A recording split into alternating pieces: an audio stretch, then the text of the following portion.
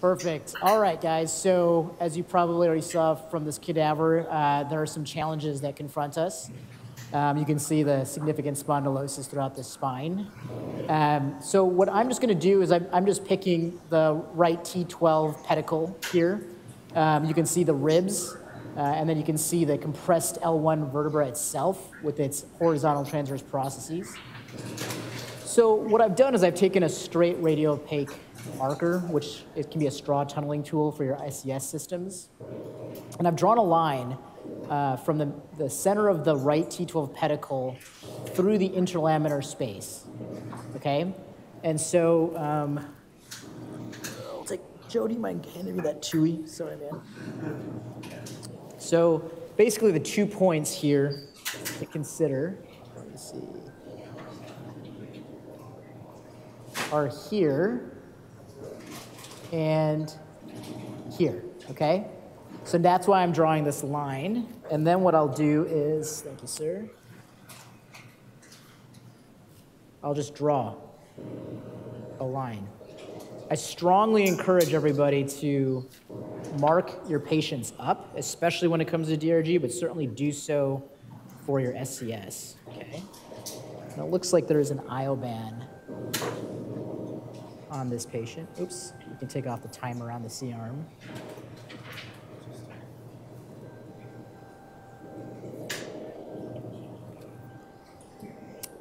Is our machine having a tantrum? Dr. Stacy overheated it? Perfect. All right, so I've marked out my entry point here.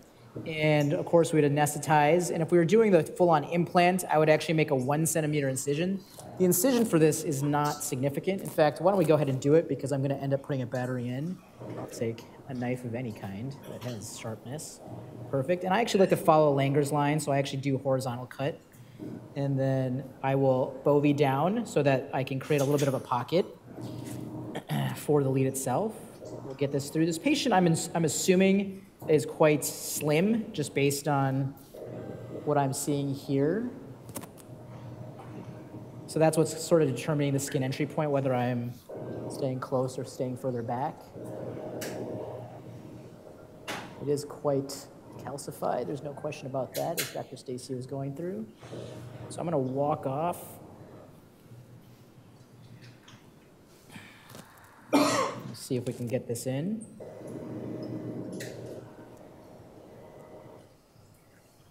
So can you just describe where you are and how you, and what you touched and felt? Yeah, so I hit lamina, what I presume is lamina, because this is gonna be quite a calcified ligament. I am just coring through. So I am using this straight Chewy, and I'm just rotating around just to get through those calcific points. That's very nice muscle flexing, by the way.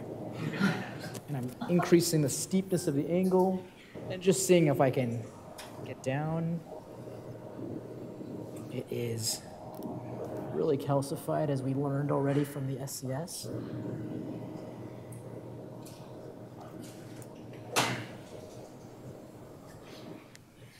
I like my trajectory. It's just a matter of getting this guy to drop in. So what I'm going to do is actually restyle that.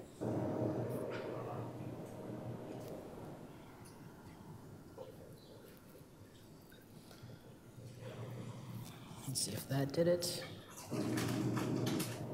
Is that the current image we're seeing in this room? And I'm going to take a guide wire just to check. So that was completely calcified, guys. I had to use a little bit more force. One of the things I joke about is that I'm a geriatric pain physician, so I'm used to kind of dealing with more calcific spines like this. So this was Mike's question, when do you use loss to lead? So this is one of those situations, because so you're reverting to the two hands twisting technique. Well described. I think that will do it. So I'm a little bit further across the midline than I'd like. Okay, so ideally, needle entry into the epidural space would be right at the midline, but we have what we have, and we'll see how this works. So what I'm doing now is, as you can probably see, I am advancing the sheath into the needle itself. And the radio-opaque tip of the sheath is that dark band at the very top. Under live, I'm going to align them. I'm going to tighten this up as tight as I can. And all right. And then what I'm going to do now is, can we collimate over that right T12 pedicle so my hand doesn't get arthritic in the so next... can you just quickly say what the disadvantage of having gone a little bit past the midline is going to be? Yeah, so circle collimation, please. So because I'm a little bit past the midline, I'm going to have no problem getting to that DRG. The issue is going to be making those tension relief loops. I'm now with a workspace that is probably 67% of what I would have otherwise had. And then Ryan, periscope towards you and then north, just to have the T12 pedicle right in the middle of your picture. And so it'll be a little bit more of a challenge, Brett, but I think I'll be able to accomplish it in this situation. And then you That's can because you're collimate just a little bit further. Yep. And we're obliquing towards him because this patient has a rotatory scoliosis. All right, so now I am just going to excavate the epidural space, so to speak, and I'm slowly rotating more laterally. As you can probably imagine, there are going to be a lot of osteophytes that are going to prevent me from going out. So Joe, what I'm going to do is get a guide wire into the sheath because this is going to be a fun time. This is not so a Joe is my homeboy and Abbott rep, who we've done a lot of these cases together. So what we're doing is instead of putting the lead through the sheath, we're actually taking the guide wire. It provides us a little bit more rigidity, and that'll allow us to hopefully get out of this foramen, which is clearly ossified.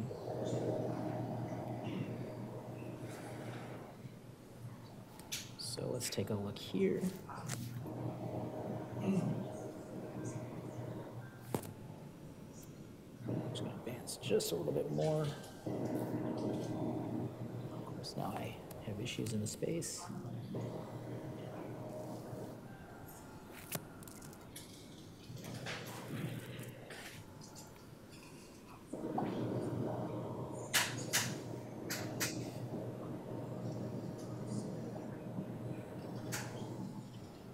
Okay, so I'm gonna just keep on working my way out. So now I'm kind of knocking on the door of the foramen. It is really tough, I can already feel. It's heading a nice So I'm direction. just kind of jabbing away at the foramen, just trying to get it out. And hopefully it gives here. So what are you jabbing against? What are you poking against? These are those neuroforaminal ligaments that we were talking about. That's preventing the egress. And I'm just giving, these are, as you guys know from the neuroforamen, from degeneration, there are going to be tons of osteophytes in this foramen. That's exactly what I'm feeling. It's like rock hard. And so I'm just kind of punching those in a way. So What does this feel like to the patient when you're doing this? Not fun. So what kind of, do you use sedation for this case? No, I use my words, actually. One of the things you don't want to do is over-sedate and have your neuromonitor go away. So what I'm doing right now is not really stimulating. It's the moment this actually gives way that's really stimulating for the patient, but it's transient. So you just warn them of that. So now what I'm going to try to do is I'm going to poke the stylet through, which I just did, and now see if I can advance the guide wire, or excuse me, the sheath with it. The issue is the sheath has a wider diameter than the actual guide wire. So we will continue to have fun with this. Thank you, Dr. David, for giving us this cadaver. Perfect. Very thick, very scarred, very stubborn. We're getting there. One of the things that, some people may say is like, well, why don't we put a lead right through and see if it'll push out? Problem is it just doesn't have the rigidity as compared to this guide wire. So we're making some movement. We're getting a millimeter at a time.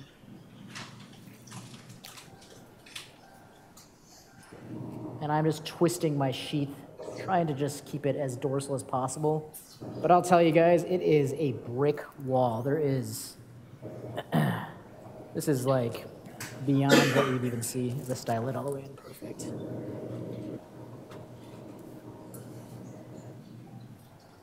We got some kinkage.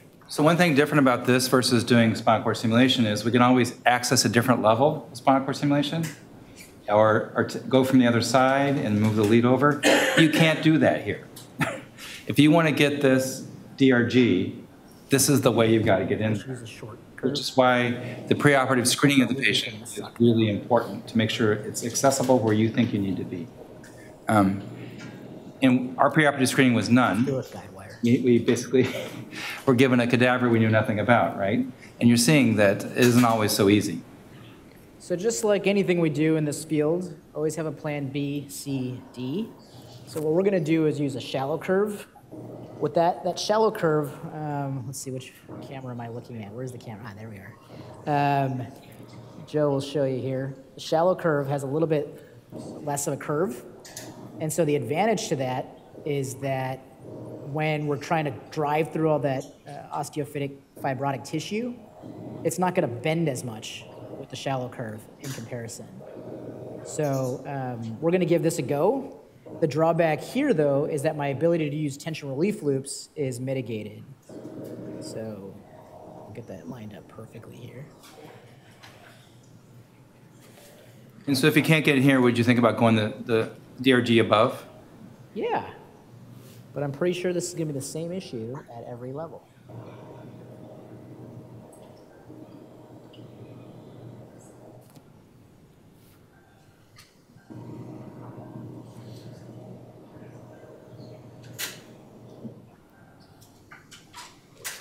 But that is always a consideration because there is convergence and divergence. Oh, it's really looking bad.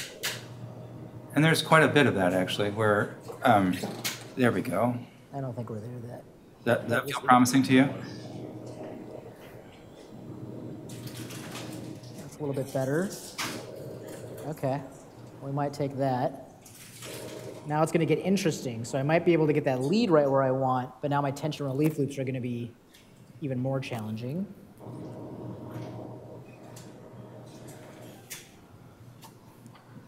So remember the DRG is in here, and that's where we want, you want the last contact to be there. So let's take a lateral here. So basically what we're doing is we're getting the second and third contacts. I don't know if anyone can see me. The second and third contacts underneath the pedicle, which is basically how we have it. We're going to check a lateral and make sure the contacts are not heading ventral to the posterior border of the vertebral body itself. Sometimes it's just going to take the path of least resistance, and so we might see that, but then what we could always do is have our Abbott representative program stimulate and ensure that we're not getting motor stimulation. So perfect, right at that posterior border, we would take this, and as you can see, we're getting a little bit of a Cheerio, that hollow contact at the end. We can come back around to AP. So at this point, what I do is I bring everything to the 12 o'clock position with my flush port and my bevel. I take out the stylet, which is about 4 inches. So now I'm turning that capellini from uncooked pasta to cooked pasta. Okay. So now I'm going to bring my sheath back, which is that dark band, and it has to traverse through all of that calcific material.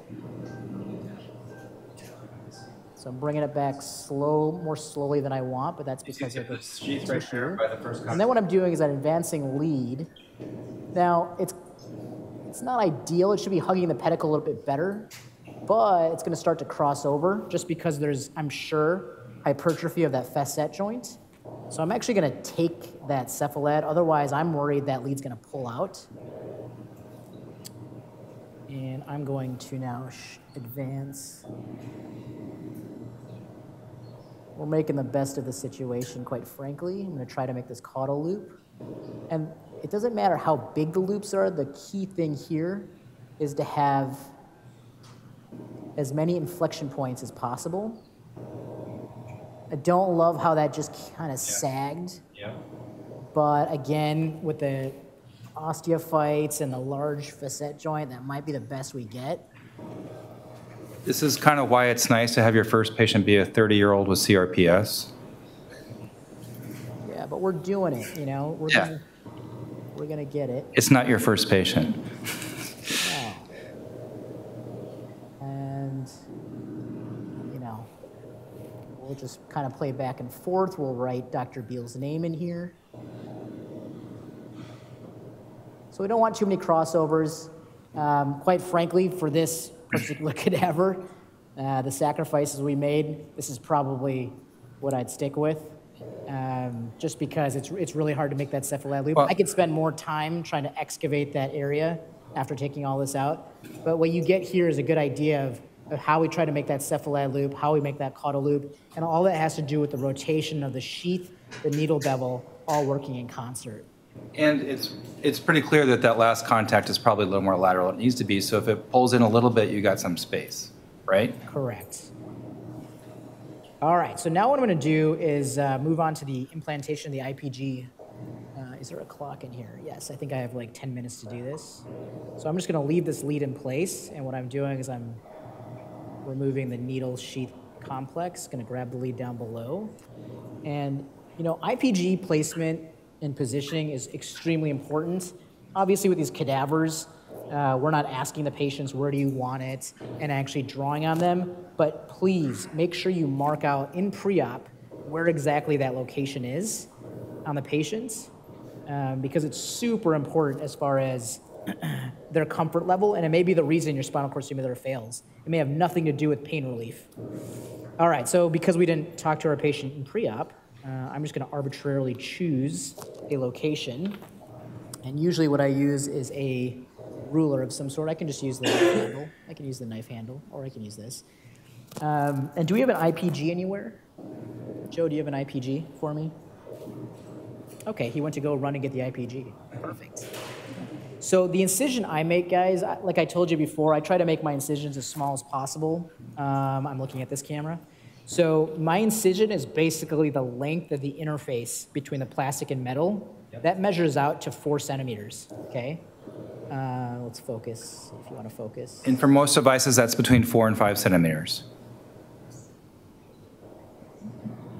All right, so 11 to 15, you get a sense of that. Perfect. Usually find the area with the most cushion, if you will. I follow Langer's lines, which are basically determined by a plastic surgeon from the 20th century who looked at how the skin wrinkles kind of came together. You can all do that in yourselves. And so if your incisions are parallel to it, the tissue healing will be superior, and so will the cosmetic appearance. So let's just arbitrarily draw this, 4.5 centimeter line. Of course, I'll anesthetize, and then I'll take a knife. Thank you, sir. Important to have your bovie ready to go. In this case, we won't have any electrocautery. Also important to have a nice firm incision. I've already excavated down. And then here you can either finger dissect after you do electrocautery, or we'll take a Mayo or a Metz. This is another place to have more than one plan, because sometimes you can finger dissect extremely easily. Other times your finger is not going through that tissue. People's tissues are quite different from each other. And if you say I always do finger dissection, you're going to find someone you can't do that on. And you have a template or no, it's okay. So we're just lacking our equipment right now, but I'll just take what I got. I'll use this needle driver just to kind of open up some of the space while we run and get a Metz for us. So would you usually use scissors? But we're getting there. Thank you, sir. Perfect. So I like the curves. So the key here is to insert closed and then open. Insert closed and then open as you pull back. And what you're doing is you're getting through the tissue without actually cutting any vessels or anything like that. That's what you want to avoid. Of course, you may have some bleeders here and there, and then you electrocauterize. So I've created a decent pocket. I'm just going to see if I can get this battery in. It's a little snug, but it will work eventually. Perfect. I feel a little tension right there. I think if I get that in, we'll be good. So there you have it, if you can see. Battery's in. I usually do this step with a template, and then I leave the template in, and I will tunnel. Is this a tunnel I'm going to use? And what's the depth of that pocket? This one is only 2 centimeters, but I will generally go about 3 to 4 centimeters with the non-rechargeable systems. For rechargeable systems, you definitely don't want to exceed 2 centimeters because the interface between your charging equipment and the IPG obviously needs to be as close together as possible for recharging. You can potentially go a little deeper with the Medtronic system, but if you implant it too deep, they will not be able to charge, or their charge times will be really long, and they will not like you. So we're using different kind of tunneling tools here, but basically what I did is I went through my incision, 1 centimeter. I'm finding a plane in which it's basically subcutaneous fat, so it should go very smoothly. And then once I get to this level here, make sure you don't stick your fingers in there, and you kind of just take a look and visualize, and then you'll see it come right out, okay? And then we'll unscrew all of this to get the straw out. And we'll take a DeBakey's if we have one. Do you have a DeBakes? No DeBakes? Just a clamp, okay. Sharp object back. Okay, and then you take your lead. This is true for SCS or DRG. Take it all the way through the straw itself. Make sure you see your contacts on the other end. I like to have a little loop here. And the reason I have this loop is because I'm going to be able to make a little tension relief loop. Now notice, I don't know if you guys can see this with the camera, this loop, it has a certain way it wants to flop.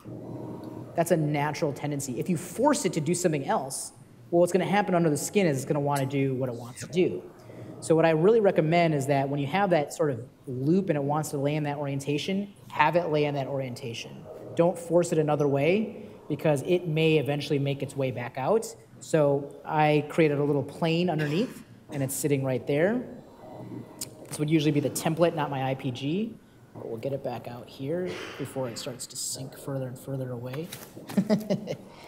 And do we have a screwdriver? This is not a Proclaim DRG IPG. So anyway, this is an SCS IPG, but what we usually do is obviously connect it, have our reps check impedances, and once they say everything looks good, close it down, and then we're set to go, bury it. And then we can talk about how we do some infection control, but I generally irrigate, place some vancomycin powder, and then close. Excellent. So what problems do you encounter during this step, this phase? What problems have I encountered? Yes. I mean, probably the biggest issue for me has been maybe you catch a bleeder. The tunneling really shouldn't be painful. You know, I was always taught, oh, you know, give more sedation. You know, they can really move. Honestly, if you find the correct plane, it's really not an issue. If you're not in the right plane, if you're actually hitting muscle, if you're actually tugging tissue, you should stop and really understand where you're at and then find the right plane. And then, of course, it's super important. I don't anchor with DRG, as you all saw, because the anchoring really is in the tension relief loops. But with your spinal cord stimulator or dorsal column leads, anchoring is of utmost importance. Whatever manufacturer uses doesn't matter. Just make sure it's done super well. And I anchor down with 2O Ethibond just to make sure it's a non-soluble. One thing I can comment on is that sometimes I put my incision basically over the center of the IPG, or maybe a little on the upper third, around the upper third. I've seen people put the incision only at the top and put the whole IPG in. There's lots of different ways of doing that, but if you're going to be creating a pocket above and below your incision, you want to make sure those are on the same level. I've definitely seen fellows say the pocket's all ready and I have things that do not line up, which is not going to work. So you need to make sure you have a nice smooth plane that extends above and below the incision. Perfect. Any questions from the audience?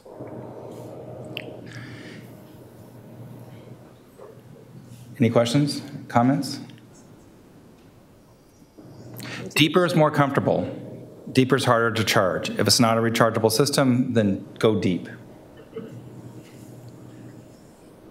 That's correct. Deeper is way better for the patient. I've had less issues with IPG irritation with the 4 centimeter depth or 3 centimeter depth. Excellent. Thank you very much. Thank you.